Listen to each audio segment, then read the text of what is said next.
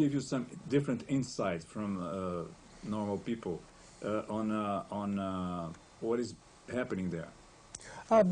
Very often, yes. I mean, one example that happens often in the United States is that some politician who is very self-righteous and advertises himself as moral and superior to others will then get caught in a sexual scandal. It happens over and over and over again.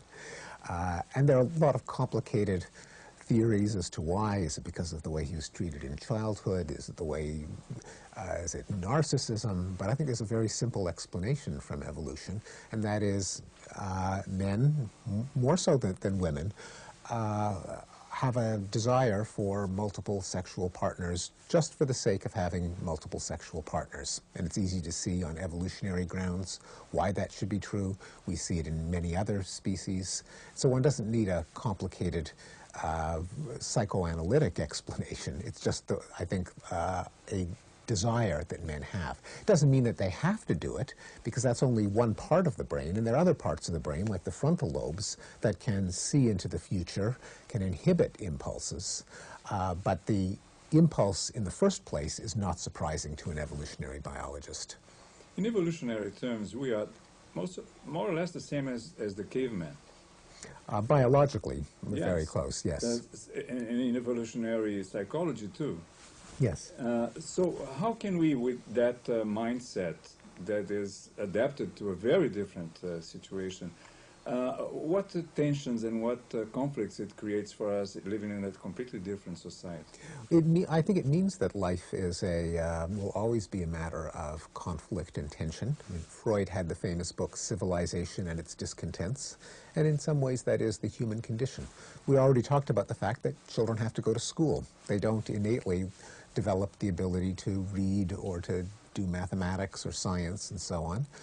It means that we're going to need laws and institutions, because you throw people together, they're not naturally going to cooperate, especially in a big, complicated society.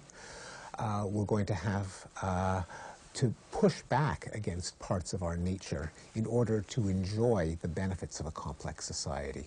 One example is monogamy, sexual restraint.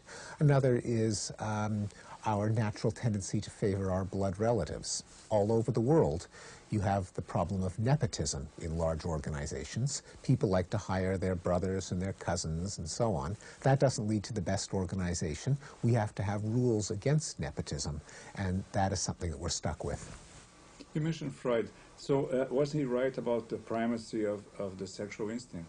I don't think so, no. I mean, Freud used the word libido to refer both to sex drive and to the general psychological energy.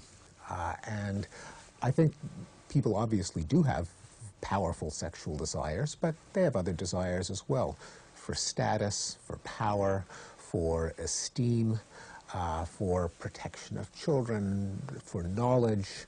The sexual drive is just one of many drives. You mentioned sometimes the voice of the species. What is that?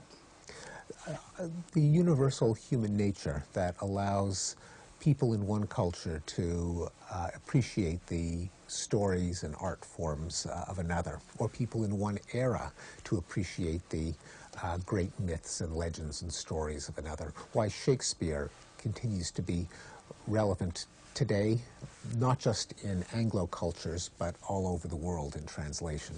I saw in one of your lectures you mentioned the ravages of modernism, especially in architecture, how Le Corbusier tried to substitute Paris for a complete,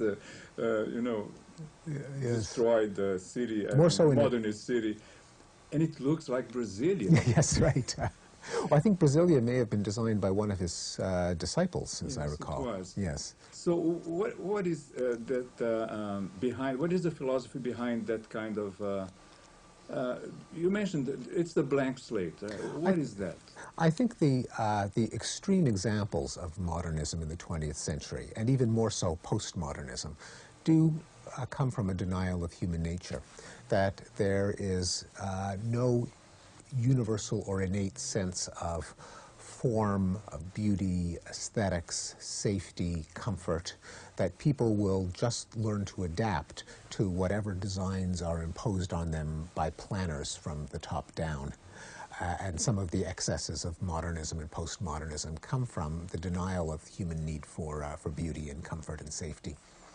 What else is part of this denial of human nature? I think the idea that parents mold their children, and therefore if anything goes wrong with the child, it must be the parent's fault. The idea that all prejudice is something that children learn, and that if we only didn't teach children to be prejudiced, they would naturally cooperate with other groups. The idea that violence is a kind of disease or defect or malfunction, as opposed to a tendency that people will have unless there are mechanisms designed to prevent it. Those would be three examples. Mm. What is the relevance of Darwin, of the theory of evolution, for the new sciences like what you do? I think the biggest relevance is, well, there are actually two kinds of relevance. One of them is phylogeny, the fact that we descended from primates, descended from an ancestor mammal, and that our physiology and a lot of our biology comes from the fact that we are primates and that we are mammals. The other is adaptation. If it wasn't for adaptation, we would still be primates. That is, evolutionary change shapes the body and the brain in order to achieve certain goals in a particular ecosystem.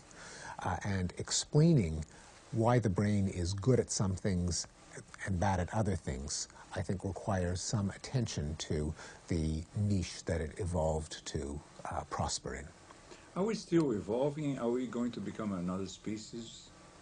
Well, no one knows, but there probably is change because evolution never stands still. But it's not as if you can extrapolate so that our brain will get bigger and bigger and our body will get smaller and smaller and our eyes will bug out like in science fiction. There are changes, but since it occurs over many generations, it's very hard to tell what they are. Thank you.